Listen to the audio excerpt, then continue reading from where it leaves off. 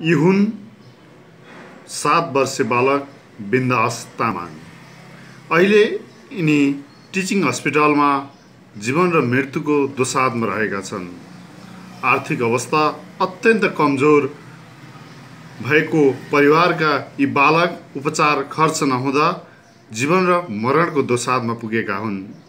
यतिखेर उनकी आमा उनको उपचारका लागि सहयोग जुटाउँदै देशका विभिन्न भागमा हिँड्दै हुनुहुन्छ। यसै क्रममा उहाँ छोराको उपचारका लागि सहयोग जुटाउँदै दमौली आइपुग्नु भएको छ। उहाँको यो सहयोग सङ्कलन अभियान जारी रहेको छ। यसै क्रममा हामी उहाँसँग थप कुराकानी गर्न गइरहेका छौँ। वास्तविकता के हो उहाँकै मुखबाट हामी सुन्न सक्नेछौँ। तपाईँको नाम? मेरो नाम सुप्रानी तामाङ।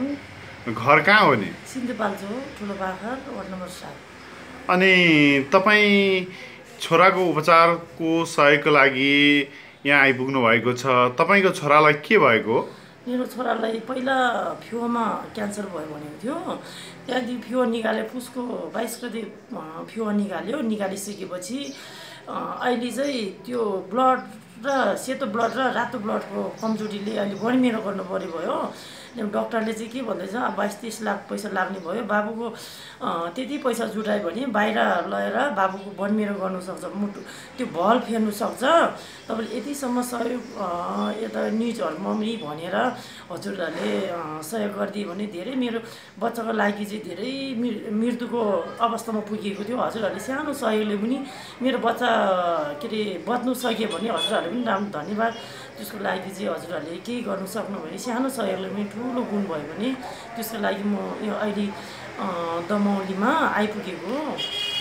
पारिवारिक अवस्था बताइदिनुहोस् न तपाईँको। मेरो पारिवारिक अब सिन्धुपाल्चोको हो, घर छैन। मैले बाबुले उपचार 11 महिनादेखि उपचार गर्दा गर्दा भएको सहर सम्पत्ति सबै सिद्धिसक्यो।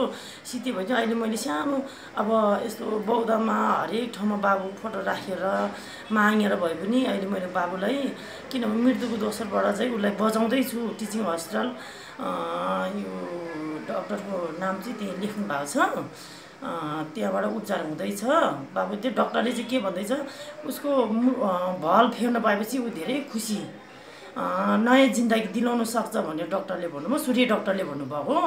त्यही कारणले अहिले चाहिँ एकजना दाइले चाहिँ मलाई मिडियामा दिनु हरेक ठाउँबाट सहयोग हुन्छ भनेर म यता दमौलीमा म सोध्दै आएको। त अनि बच्चाको बुवाले फेरि छोडेर हिँडेको भन्ने कुरा नि गर्दै हुनुहुन्थ्यो, के हो वास्तविकता? भूकम्पदेखि ऊ गायब भएको, गायब भइसकेपछि ऊ कहीँ ठाउँमा देखेको छैन, फोन केही कन्ट्याक्ट